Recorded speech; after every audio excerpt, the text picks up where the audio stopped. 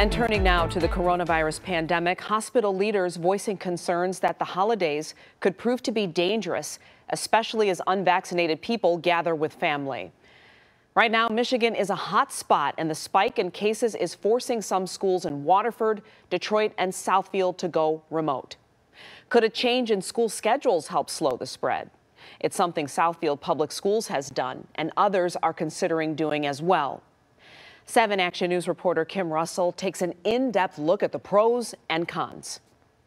In response to staffing shortages, Southfield Public Schools changed its schedule from 5 days in-person learning to 4 days. And what happened next? Has some schools hit hard by COVID-19 right now? Taking notice. As November began, COVID-19 case rates increased dramatically in Michigan. But according to the Southfield Public Schools dashboard, case rates in the district remained relatively steady.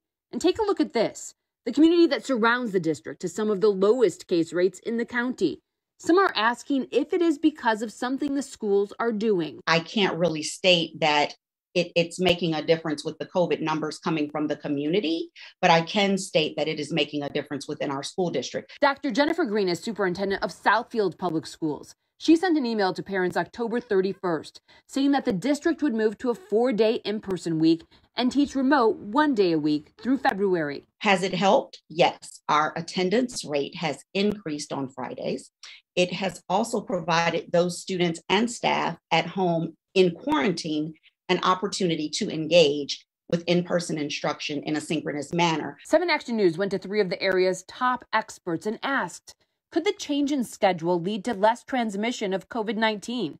Director of Infectious Disease Research at Beaumont Health, Dr. Sims says it's plausible. It's unclear. It's one place, but the fact is, decrease the amount of exposure, you decrease the chance of getting COVID. Oakland University Associate Professor in Microbiology and Immunology, Dwayne Baxa, says while COVID-19 is predominantly spread in the air, the deep clean carried out on that 5th day when school is closed could help. You are more susceptible to other infections if you have an infection because your immune system is trying to deal with that. So, anything you can do to reduce the overall burden, it would be beneficial. Infectious diseases lead for COVID-19 response at St. Joseph Mercy Health System, Dr. Anurag Malani, says it might have a slight impact, but he recommends we focus, if possible, on what is already proven effective.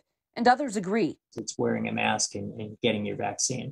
If people aren't vaccinated, if people aren't wearing masks, if people aren't social distancing, then that extra day off isn't going to make a big deal. Speaking as a parent, I'd love to keep my kids in person as much as possible, but it needs to be done safely. My school district mandates masking, and if they didn't, that would have been a concern. We will soon have more data for researchers to analyze. The Detroit Public Schools Community District is planning to move to a 4-day in-person schedule starting next month to deal with staffing shortages, allow for deep cleaning, and hopefully slow the spread of the virus. It's something everyone wants to see happen at this critical time, one way or another. The way that hospitals are, we're really, really busy. And it's, these are really challenging and difficult times. And I'm concerned. As more time goes on, we'll be able to collect more data and determine if this schedule change is a mitigation tool to protect kids. In Southfield, Kim Russell, 7 Action News.